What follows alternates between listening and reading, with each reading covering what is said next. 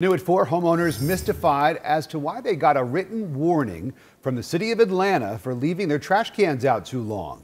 CBS 46's Jamie Kennedy live near Grant Park. And Jamie, they told you the trash pickup has been so unreliable, they don't even know when to bring the cans back in. Yeah, Rick, exactly the reason why you can see so many trash cans around here from the homeowners, because they don't know exactly when the yard, the trash or the recycling will be taken in, and they say they're mystified why they got a warning. So they say on Monday, January 31st, they woke up to written warnings taped to the front of their houses telling them their trash cans had been out for too long. Through the pandemic, many county waste collection departments, including the City of Atlanta, have suffered severe personnel shortages, leading to delays in pickup services from days to weeks to even months.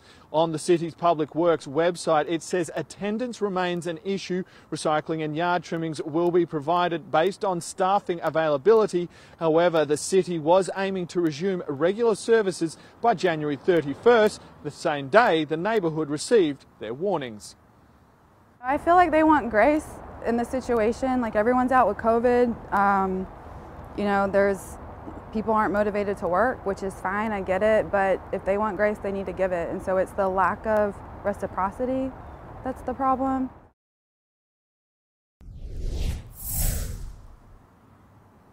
So at the bottom of those warnings, it even warned about possible legal action taken against these homeowners. We'll talk about that and much more, and what the city has to say coming up at 6 o'clock.